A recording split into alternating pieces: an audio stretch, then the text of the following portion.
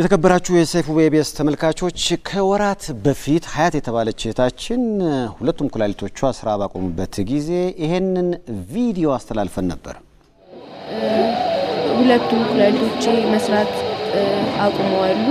እንደምታዩት ዲያሊሲስ ያደረኩኝ ነው። ኩላሊት ፌል ማድረጉን ከሁለት አመት በፊት ነበር ማቀው። ግን ዲያሊሲስ የጀመርኩት አሁን 8 ወር ሆኖኛል። ያ የኩላሊት ህመም ምናቀው ያቁታል። አሁን ሀያት በምን አይነት ሁኔታ ውስጥ ትገኛለች? ወደ መድረኩ ጠራታለሁ። ሀያት ወደ መድረኩ። ሀያት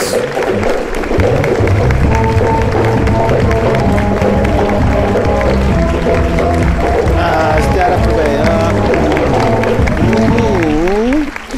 እንኳን ደህና መጣሽ። እንኳን ደህና ቆየኝ። በአዲሱ ኩላሊት ነው? አዎ። ደስ የሚለው እንግዲህ በአዲስ ኩላሊት በአዲስ ሶፋ ላይ ነው የተገናኘ ነው። ይሄ ራሱ ለየት ፕሮግራም ነው። እንዴት ነሽ? ደህና ነኝ። አሁን ጤንነትሽ አስተማማኝ ነው? አዎ አልহামዱሊላህ ደህና ነኝ። አሁን ምን ያህል ጊዜ ሆነሽ ማለት ነው? 10 ወር። አሁን 10ኛ ወር ይጃለሁ። ምክንያቱም መጀመሪያ ኩላሊት እንደተቀየረ ሰሞን 1 2 3 ወር ይመስለኛል ሰዎች አጠገብ መቀመጥ የለብሽ። 6 ወር እንዴት አሳለፍሽ ይሄን 6 ወር?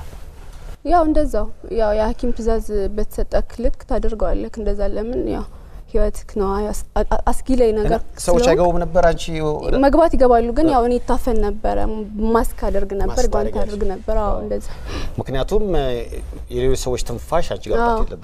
አዎ እንደዛ ማለት ነው። 6 ወር? አዎ 6 ወር ማለት ነው። ያው ሰው ባለ ሰዓት የግድ ማስክ ተጠቀማለክ በሌላ ሰዓት ደግሞ ነፃነት ይኖርሃል ማለት ነው። እውነቱን ለመናገር እንግዲህ ሀያት ሁለቱም ኩላሊቶችሽ ስራ ባቆሙበት ሰዓት በጣም የሚያሳዝን ሁኔታ ላይ ነበር ሻን ያስታውሳለሁ። አዎ በጣም አስቸጋሪ ጊዜ ያለፍሽ ይመስለኛል። ተፈትነሽበታል? አዎ በጣም። እንዴት ነበር እስኪ አስታውሽኝ? ያው ወደ ኋላ ስንመለስ በጣም ያሳቀቅ ጊዜ ነበር ማለት ዲያሊሲስ አለ። ዲያሊሲስ ዝም ብለህ የምታደርገው ነገር አይደለም። ምግብ መብላት ይከለክላል። ምግብ ካልበላ ሰው ልጅ ደግሞ ዲያሊሲስ ማለት ምግብ ይፈልጋል። ምግብ አያስበላህም። ምግብ ካልበላህ ደግሞ በጣም ነው የሚከብደውና ይከብድ ነበር። ከምግብ አለ መብላቱ ጋር ዲያሊሲስ ኖሮ 4 ሰዓት ሙሉ ማሽን ላይ መቀመጥ ይከብዳል አይደል? እንደገና በእግሬ መሄድ አልችልም ነበር ያው እንደምታውቁት። ያም ሲጨመር በጣም የሚያስጠላ ጊዜ ነበር ማለት ያው ለምክንያት ነው ሁሉም ነገር የሚሆነው ግን ትንሽ ከበድል ነበር። ወላጅ እናትሽ ናቸው ኩላሊት የሰጡሽ? አዎ። እሳቸውስ ጤንነታቸው እንዴት ነው? ደህና ናቸው። አለ ስሜቱ ይኖራል ምን ጊዜም ያው ኩላሊት ሲሰጥ ስሜት ይኖራል። ያው ቀስ በቀስ ይተዋልና ደህና ነች አልহামዱሊላህ። ጥሩ ናቸው እሳቸው? አዎ ደህና ነች። መቼም ያው እንግዲህ እንደውም የሆነ ነገር ሳይ ነበር ምናልባት ፎቶ ሁሉ አይቼ ኒካሰርሽ እንዴ በአዲሱ ኩላሊት? አላሰርኩም። አንድ ፎቶ ግን ይሄ ፎቶ ምንድነው? ዝም ብዬ ነው ማለት ይሄ ፎቶ ነው? አዎ ይሄ ፎቶ ነበር። አዎ ይሄ ፎቶ የሙሽራ ነገር ስሜት ስላለው ነው? አዎ ይመስላል አይደል? አዎ እኔ በጊዜው አዋሰቃ እንደውም ሰርግ ምናምን አይነት ነው የሰማሁት። ይሄ ፎቶ አልገባኝ። አይ ፕሮግራም ነበረብኝ የሆነ ፕሮግራምና እንደ ድንገት ነው የተነሳሁት። ያው አንዳንድ እንትን ኦንላይኖች ላይ ስትላላከው ያው እንግዲህ ያገባው መስላቸው ነው መሰለኝ። እና ፌስቡክ ላይ ተፖስቶ ነበር። መስከረም አካባቢ ነበር ይሄ ፎቶ የተነሳሁትና መስከረም ላይ ነበር የተለቀቀውና ወዲያው አስደልተዋቸው ነበር። አሁን ደግሞ እንደ አዲስ አድርገውት ብዙ ሰው መብሩክ ይለኛል እንኳን ደስ ያለሽ ምናምን ያው በዛው ልክ እንዴት ሰርግሽንም አልጠራሽንም የሚሉ ሰዎች አሉ። ግን ያው እንግዲህ ያለባል አጋብተውኛል። ያለባል ለነገሩ በህመምሽ ውስጥ ሆነሽ እንዲያ ነገር ላታስቢ ይቻለሽ። ግን ወንድ ጓደኛ የለሽም? የለኝም። የለሽም? ስለዚህ ራሱ አዲስ ነገር ነው ማለት ነው። ብዙ ሰዎች እሷኮ በቃ ልክ ጤንነቷ እንደተመለሰ እኮ አገባች የሚለው ነገር ውሸት ነው ማለት? ውሸት ነው ማለት ጤንነትክ እንደተመለሰ የኩላሊት ኬዝ ቶሎ የማግባት ማለት ጊዜ ይፈልጋል። አለሁሉም ትንሽ ጊዜ ይፈልጋል። መጀመሪያሽን አዳምጠሽ ጤናሽን መመለሱ ላይ ነው። ጓደኛ አሁንስ ዝግጁ ነሽ ወይ? ያው ጤንነትሽ እኮ ተመለሰ አይደል እንዴ? ትንሽ ቀረኛል ማለት እኔ ለማግባት ትንሽ ቀረኛል። በራሴ ልክ በዶክተርም ልክ ቀረኛል ትንሽ። እድሜ ስንት ነው? አሁን 20 አሁን አንዳንዴ ደግነት ይጋባል። አንቺ ላንቻውን ብዙ ሰዎች ተረባረቡ። ሀያት አሁን ሙሉ ጤናማ ነች። ሰዎች ያጋቡብሽን ደግነት እንዴት አንቺም ልትከፊ ያሰብሽ ነው? አዎ ማለት አንዳንዴ እኔ ለራሴ ያው የሰው ልጅ ሙሉ ሆኖ አይፈጠርም ጥሩም መጥፎም ጎን ይዞ ነው የሚፈጠረው ግን የራሴ ደካማ ጎኖች አሉ ብዙ የአንድን ሰው በጣም ጥሩነት ሳይ ለካኔ ምንም አይደለሁም የማለት ነገሮች ይኖራሉ ምክንያቱም ያ ሰው ካንተ የባሰ ደግነት ያስተምርሃል ያንን ነገር ባየ ቁጥር ብዙ ነገሮችን ታቀዳለህ ማለት አሁን የራስህን ነገር ሰው የመርዳት ባለኝ አቅም ማለት አሁን እኔ ብዙ እንቅስቃሴዎች አልንቀሳቀስም ገና ነው ወገቤ የገባልኝ ብረት እግሬ ላይ ሁለቱም እግሬ ላይ ነው የገባውና እነዛ ነገሮች ገና ብዙም እንትን አይሉኝም ግን በምችለው አቅም ሀያትና ግዝሻለን ብሎ የሚመጣ ሰው ባገኝና እንደኔ የነበሩትን ብቻ ሳይሆን ከኔም ሌላ ኬዝ የነበራቸውን ያላቸውን ሰዎች ብጎበኛቸው ብዬ አስባለሁ እንደኔ ያለኝ ሐሳብ ይሄ ነው እንግዲህ እንደው ብዙ ሰዎች ተረባርበውልሻል ማመስገን የምትፈልጊው አካል አለ ለምሳሌ ስንቱን አመስግነሽ ትሰልቂዋለሽ አው እንደው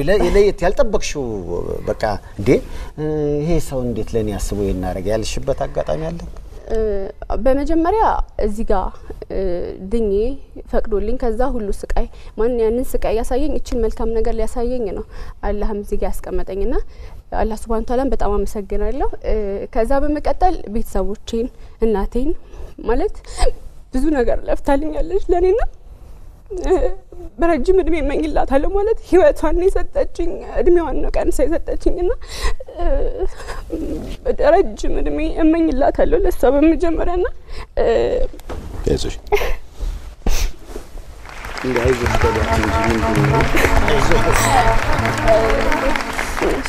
እና ብዙ ማለት እኔ አሁን ይቅርታ ጠይቃለሁ በመጀመሪያ ማለት አንዱን አመስግኛ አንዱን መተው ሆኖብኝ አይደለም ግን ስንቱን ዘርዝር ይችላልው ይሄን ማለት አልችልም ብዙ ያው ይቅርታ ጠይቃለሁ በመጀመሪያና ብዙ ሰዎች ተረባርበዋል ለምስጋና በጣም አስቸጋሪ አዎ ማለት ያዛ ምናልባት ያ ሰው ምስጋና ፈልጎ ላይሆን ይችላል ላንተ የሚረባረብል ግን ባመሰገንከው ልክ ከኔ ሌላ ሰዎችን የሚመርዳት እድሉ ሰፊ ነው አንተ ስታመሰግነው ኦኬ እኔ ለካ ጥሩ ነገር አድርጌያለሁ እንዴ ብሎ ያንን ሰው ይገፋፋልና ይቅርታ ላለው በመጀመሪያ ይቅርታን ተቀብለናል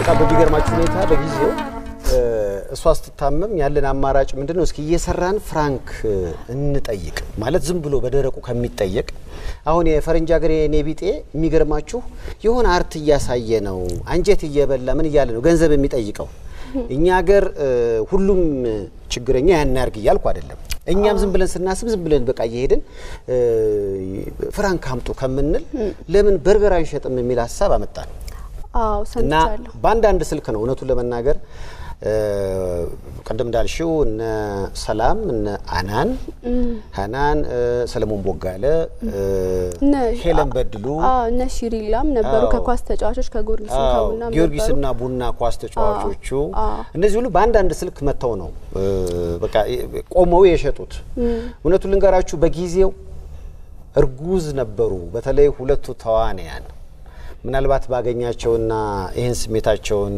ብትጋሪ አንቺም አይተሻቸው አታውቂም አይደል አዎ ምንስ ለመናገር አይቻቸው አላውቅም በፊልም ብቻ ነው አዎ በጣም ውብ ናቸው በኢትዮጵያ ሲኒማ ላይ እነሱ የሰሩት ነገር ሁሉ በጣም ነው የሚታይላቸው እስኪ ሞቅ አርጋችሁ ተቀበሏቸው ሃናንና ሰላም ወደ መድረኩ ሃናን ሰላም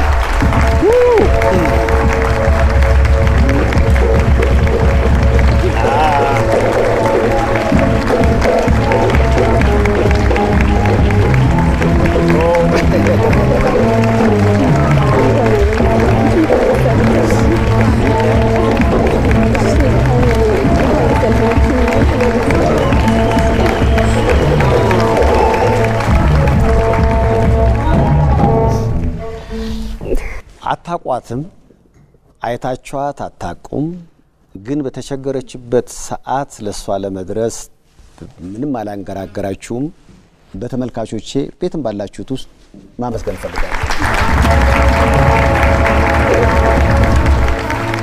እንዴት ምላጩ በጊዜው ሁለታችሁም ነፍሰ ጡር ነበራችሁ አይደል አስታውሳለሁ ነበር መሰለኝ አዎ ነበር ሁለታችሁ ብርጉዝ ነበራችሁ አስታውሳለሁ ግን እንደው እስኪ አስታውሱኝ ያኔ ቆመን የሸጠን ጊዜ ትዛይልሽም ያ በርገር የተቃጠለብሽ ሃናን ተቃጠለብሽ በጣም ጎበዝ ነኝ እንደውም በርገር ሽሻት ያንተ ነው መሰለኝ ሙያኔ አይደል ያስተማርኩሽ በጊዜው እንደውም በዚህ አጋጣሚ በርገር ቤት እንከፍታለን ተባብለን ለማል ጠፋሽ እንጂ እንደው ምን ነበረ ምክንያቱም ደስ የሚል ነገር ነው አሁን ለምሳሌ ለመረዳዳት ስታስቢ ማን ነው ምንድነው ምናም ማለት አንዳንዶች ጋር አለ እናንተ ይሄን አላላችሁኝም ከዛ ተነስታችሁ በጊዜው ምን ነበረ ሃናንን ለመርዳት ያነሳሳችሁ ሃናን ነው ስሟ ሀያትን ለመርዳት ያነሳሳችሁ እኔ እንደ አሁን ራሱ ስንጠራ ስትነግረኝ እንደ ትልቅ ነገር አላየሁትም ነበር በርግጥ የሷ መታመም ትልቅ ነገር ነው በዛ ሰዓት ቢኒም ሲነግረኝ አንተም ስትነግረኝ ግን ካለችን ሰዓት አይደል ይሄ ካፌ ቁጭ ብለን አንዳንዴ ምን እናጠፋው ጊዜ ነው ይሄ እዛ የተቀመጥነው ምናልባት ለ5 ሰዓት ለ6 ሰዓት ይሆናል አይደለ ይሄን ያህል ቴንኪው ለመባል የሚያክል ያደረግነው ነገር ያለም አይመስለኝም እውነት ለመናገር ግን እንደዚህ ድና ማየታችን በጣም በጣም ትልቅ ነገር ነው ሃናንስ እኔም ከሷ ላይ የምጨምረው ነገር ቢኖር በቃ ምንም ማለት አይደለም ማለት ደስ ብሎናል እኛ ባደረግነው ነገር እሷ በመሻሏ ደስ ብሎናል በተረፈ ግን ምንም ማለት አይደለም በጊዜው ግን አንዳንድ ሰው የቻለውን ያህል ተጠር ጣል ቢያረግ ነገሮችን መለወጥ ይቻላል በጊዜው እርግጠኛ ነኝ ግማሽ ቀን ነው አብረን ያሳለፍና አስታውሳለሁ የነበርነው ኤድናሙል ፍለፊት ነው እና ቆመን ብዙ ሰዎች በሚዲያ ስለተነገረ መጥተው በርገር ይሸጣሉ በጣም ብዙ ሰው ነበር በረጋችን ላይ በእለቱ ወደ 300,000 ብር አካባቢ አሰባስበን ነው ገቢ ያደረግነው አስታውሳለሁ አይደለ በዚህ አጋጣሚ በርገር ለገዙትም ለሸጡትም በዚህ አጋጣሚ ምስጋና ለማቅረብ ከተገናኘን አይቀር ግን ሃናን አዲስ ፊልም እየሰራሽ ነው በዚህ ጋር እየሰራሽ ነው ወይስ ተውሽው እየሰራው ነው ሁለት ልጅ ወለድሽ ግን እንዴት ነው ሁኔታው ሴክስ በጣም አምሮባታል አይደል ምንድነው ሚስጥሩ ስፖርት ሰራለሽ ነው አይደል አንቺ እንደዚህ ሳና ላይ ያዘም እንደ ወደ እሷ አመጣለሁ ብዬ ነው እኔ ማሽ እዚህ ጋር ገና ስድስት ነው ቁጭ በይ አይ እሷ ቢያንስ ሰላም አንድ ልጅ ነው አይደለ ሃናን ሁለት ልጅ ነው የልጁ መጠን እየጨመረ ሲሄድ ውፍረቱም አብሮ ይጨምራል የሚል እኔ ካለ ልምድ ነው ባለቤት የማይቻል እንደዛ ያን እንዴት ተቆጣጣሽው በስፖርት ብቻ ወይስ በምግብ ስፖርት ምግብ በጣም of course አሁን የበጀት ዘጋሽ የልጁ ነውስ ደውልልኝ እሱ እንደገና ይበቀጥል ነገር አለ አሁን ፊልም ሰራውና እናትነቱ አለ በፊት ዲዛይነሮች ነበር ፊልም ተሰሪው እንዴት ተስተናገዳለሁ አላስቸገረሽም ልጅ የተንከባከቡ ስክሪፕት ማንበብ ወያው ስክሪፕት ማንበብ በጣም ቀረጻው ላይ ግን እናቴም አለችና እሷ ትረዳኛለች እና አብሮኝ የሚሰሩትም ደግሞ ፊልም ክሮች በደንብ በቃ የኔን እየጠበቁ ቀረጻው ቦታ ላይ ልጆች ይመጣሉ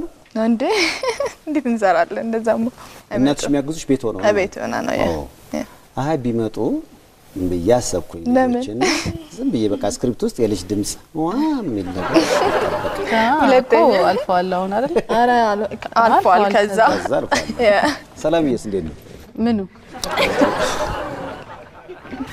ሁለተኛ ልጅ ምን አሰብሽ አይ ገና እንግዲህ እንደ እግዚአብሔር ፍቃድ ነው ባለበት አዲስ ፊልም ቀርጻ ጀምረሻል አይ አልጀመርሽም ስክሪፕት እያየሽ ገና ስክሪፕት እያየው ነው ጥሩ ነገር ያው እስከሚመጣ ድረስ እንግዲህ ሀያትን ለማትረፍ የተረባረባችሁ በአጠቃላይ ተመስግናችኋል አመስግናችኋል